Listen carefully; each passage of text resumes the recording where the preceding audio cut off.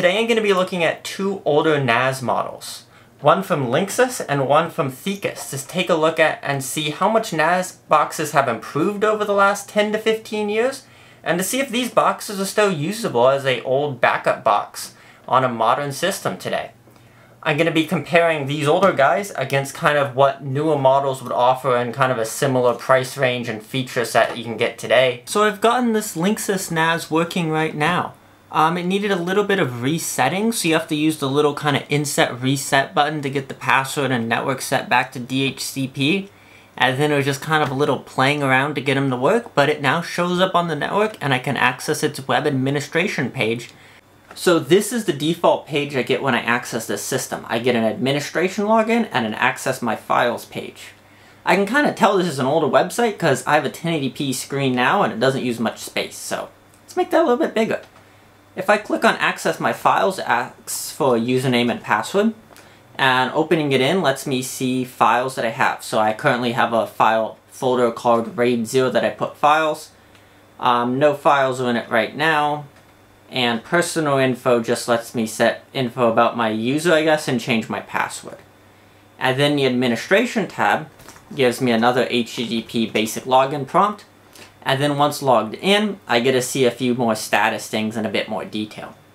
So for my test drives, I use these WD-10 EVVES drives. Reasonably fast. Compared to modern NAS systems, I'd say there's actually relatively few options in here.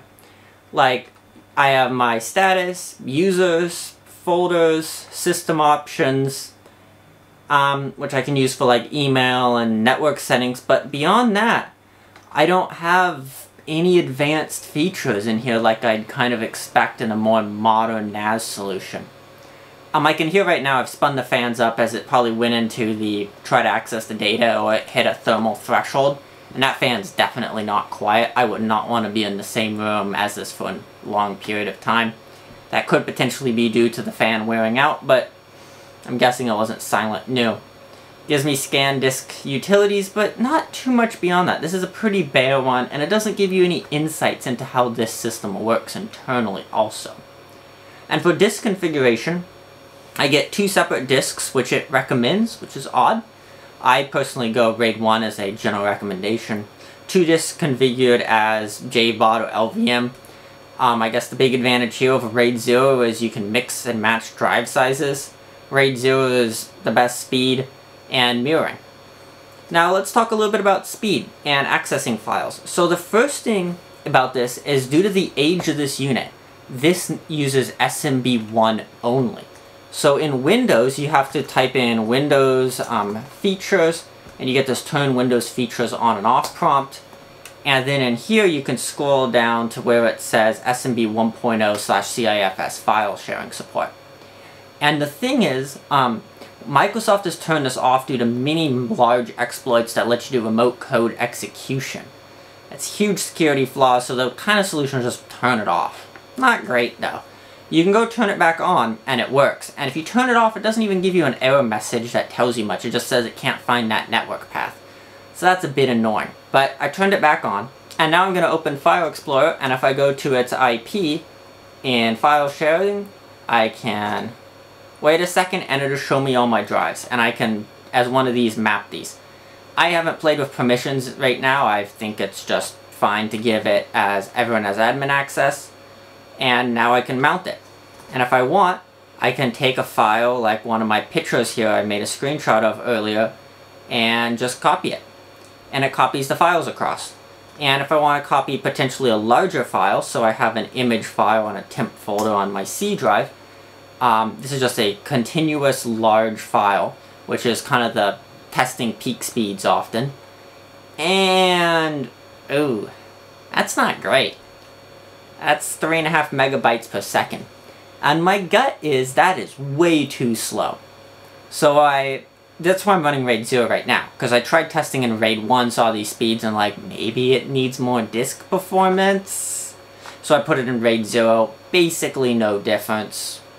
I then started doing a bit Googling. It's also not any common limit, so it's not something like the limit of a 100 meg network card. So I started doing a little bit of Googling, and I found this small net review from quite a few years ago. And yeah, ooh, that's not great.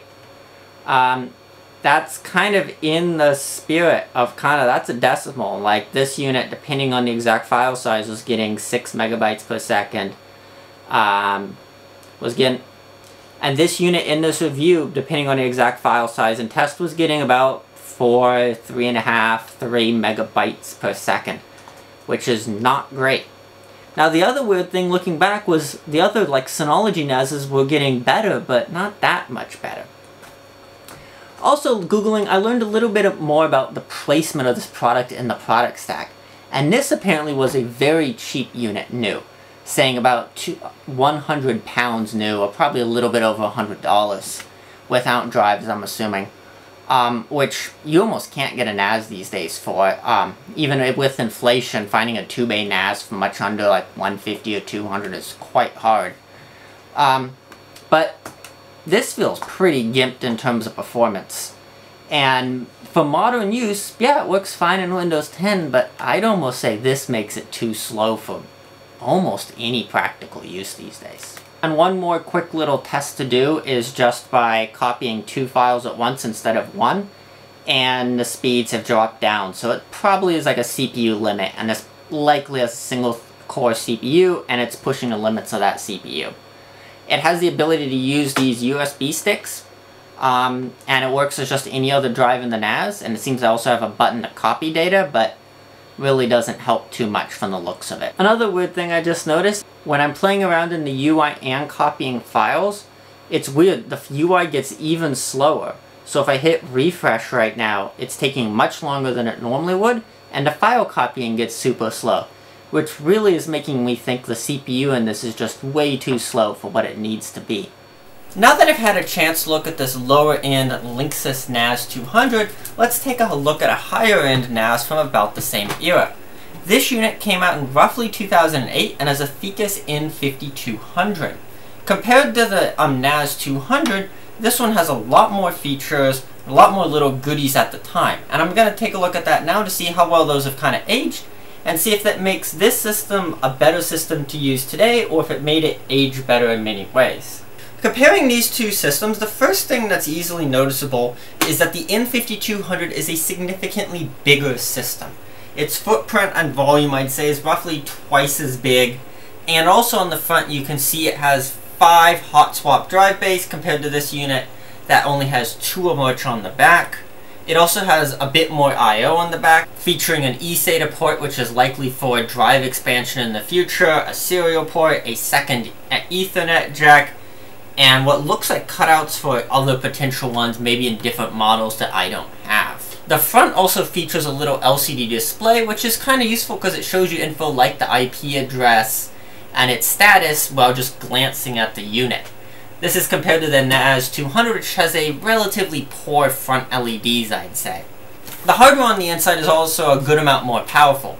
While still not very fast for its day, it did feature a Pentium 3 class CPU. It was originally designed for laptops, and half a gigabyte of RAM.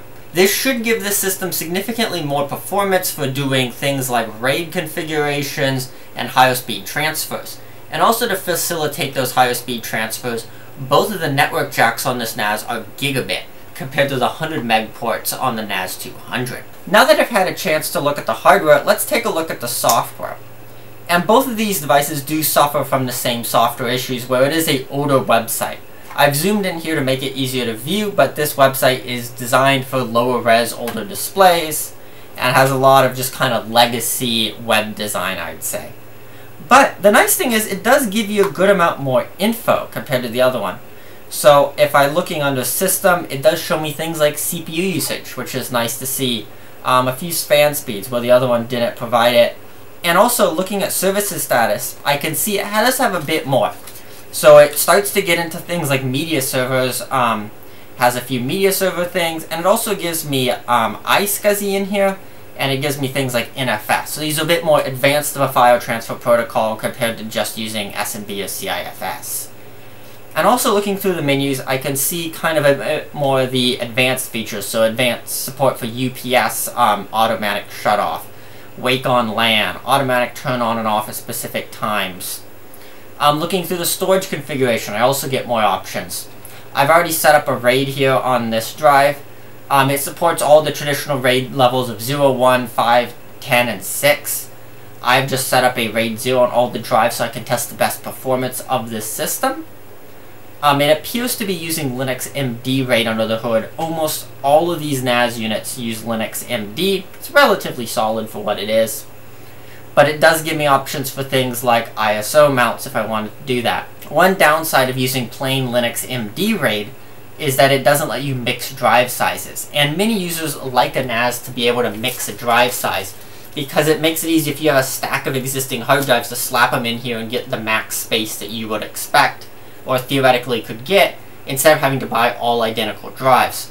And companies like Synology have kind of brute forced that into MD by putting multiple arrays and having it put it together, which is a little value add for some users. This unfortunately doesn't have it, and it is a newer feature, I'd say. Looking up networks, it labels its network ports WAN and LAN, which is interesting. Looking through it, seems to support the link aggregation for load balancing failover and 802.3 AD. It's weird it calls it LAN because it doesn't appear to be... Well, I guess it does have a DHCP server, so you could technically use it as a router, it looks like, but that'd be a weird use. I'd probably just use it for teaming if you had to use both. Network services, you get a lot more AFP, NFS, and one of this, since this is a higher-end model, one of its bigger features was iSCSI support. So if you have a basic kind of virtualization or want to do kind of the fake hard drive for programs that don't support network storage over SMB, you get similar account supports and system. It gives you things like modules, so it looks like this did have support for adding modules to it, so you potentially could add more features in the future if you wanted to via modules, firmware upgrades, and reboots and shutdowns. So now that I've set this up, let's go take a look at it on the network and see kind of what sorts of speeds I can get on here. I've just set up a RAID 0 on all my drives, and we're going to just call it the testy folder was what I was using. My most basic test is just copying a single large file in Explorer, which is relatively characteristic of what a user could expect just copying a file from a computer. So I'm going to do that now with a just install file. And looking at it right now, it looks like it peaked as it was copying into RAM, and then it kind of settled down at about 47 megabytes per second. This is all being done over a gigabit switch, so my network should be able to easily hit kind of 100 megabytes per second. And I'm seeing it steadily sit at those speeds. I've done some other testing on this NAS hardware, and this appears to be the limit of how much data you can move on this system. Probably due to CPU limitations, potentially bus limits though. But this isn't, while these speeds aren't what you theoretically could get on a connection like this, they are still much better than what the other NAS gets, and what I consider to be fully usable for a lot of uses these days. You can play basically any movie off of a speed this size. Backups, even relatively large ones of like a multi-terabyte system, would complete fairly quickly for incremental backups. And I could see it being a fairly usable system today. And here's the crystal disk mark on the screen. Compared to the other NAS I was looking at here, this one is much faster and what I consider to be basically fully usable for day-to-day tasks today on a NAS. Now that I've had the chance to look at two older NAS units, let's take a look at what some of the advantages and disadvantages are of using one of these compared to a newer solution like a QNAP or Synology, or a DIY solution like an older PC or new PC running Unraid or TrueNAS or another OS. So the big advantages are form factor and price. If you want to do a DIY PC, you generally can't get a 5-bay system into something this small, especially for the price you can get these for. Prices vary a lot, which is why I haven't talked about it very much. I got this one on Craigslist for about 60 bucks a few years ago, and I got my other one from an e-waste pile for free. And that's kind of, if you can hunt around and know where to find these, you can get them nearly free often. Another advantage compared to a typical desktop PC is power consumption. Since these are built with low-end parts and low-power PSUs, They generally use a lot less power, especially at lower loads than a desktop PC would, especially if you're reusing an older one that typically uses more power. These NAS boxes are normally 50 watts or less, depends on the drives, whereas a desktop PC might idle at 50 watts, depending on the age. Compared to a DIY PC or used PC, they're plug and play, so you pretty much just find them on the network, go into the UI, you don't have to install an OS, you don't have to play around with install drives or a lot of that. It's a lot less hassle, it's a lot less menu clicks, and it's a lot less time. Now that I've got the advantages of these, I made a list of disadvantages that I'd say are fairly common on these units. It definitely varies with the used NAS model, but these are fairly common in these models I've looked at and a lot of other ones. So going through the list, drive size limits. 2 TB is quite common, but other limits are found, and you just can't use drives bigger than that. A lot of the times they will let you use up to the drive size limit and the extra capacity will never be used. Sometimes they just won't work. Next thing, SMB1. As I explained before, it's kind of a pain to get Windows 10 to work. It's another step, you get a weird error message, and it's a security issue in a lot of programs, and they're probably never going to patch it because they just don't want you to use it at all. Slow. Yeah, first one I looked at, those speeds were abysmal. The second one here I'd say is fine, but with the file sizes getting bigger, there's kind of a point where it's like, it's too slow, you're spending all your time copying, and it's going to limit what you can do. I mean, you're getting to the point on some of those with that low-end NAS where you can't play a lot of 4K movie files, which really isn't that much bandwidth. Less RAID options. So a lot of newer solutions like Synology and Unraid have kind of these mixed RAID options where you can kind of slap together a pile of drives and get max capacity and parity from it. These almost older ones almost never did that, and you just got the traditional RAID levels like 0, 1, 5, and 10. And that could be annoying, and that limits your ability to reuse drives, which can kind of hurt the value proposition, because now you either need to do JBOD, which doesn't give you redundancy, or you have to do something like buying all the same size drives. Next thing I said was no apps. So most new NASs keep building on the idea of we're NAS, but we have enough extra power to do other things. So you can run a Plex server on it, you can run a little torrent seed box, you can run like Nextcloud or a little website. There's kind of a little handful of apps. And these ones, some of these have options, but they're not supported and they're really out of date. Whereas the new ones, they have quite a few cool little things you can do on them now that you really couldn't do on most of these older boxes. Next thing, not supported. These are almost never supported by hardware or software. So there's never going to be any security updates for them. There's never going to be probably new hardware coming on the market if you want replacements, so it's all used parts if you need to replace anything. Things like hard drive trays, yeah, kind of a pain to find, stuff like that. And that brings to the next one, which is hardware failure. As boards age, they generally get more likely to die, and with some of these boxes being over 10 years old, they're eventually going to call it. So it's probably going to be sooner in one of these boxes than a year or two old Synology or a new Synology or desktop PC. But if you can get over all of these, and I'd say kind of some of my better applications for this would be like a backup box. So, you know, toss this in a corner and just have something like Veeam or rsync just slowly dump files to it. And if you're doing that, a lot of these don't really matter if you're just using it as a basic backup box or a secondary backup box. So if you have a new one and then you use like an older one of these just in case the new one had issues. And a lot of the issues also with things like security issues and stuff could arguably be helped by if you don't leave it on most of the time. So you turn it on once every month or two, copy all the new files you have, and then turn it off. And if you can get these cheap, it's a lot better just to have another one of these boxes as a just-in-case thing. In case something happens, you have one more copy of your data. Well, thanks for watching this video going over kind of some of the pluses and minuses of these used NASs and my experience with using 2 of them. Let me know if you have any questions or if there's any more boxes you want me to look at more in detail. And thanks for watching.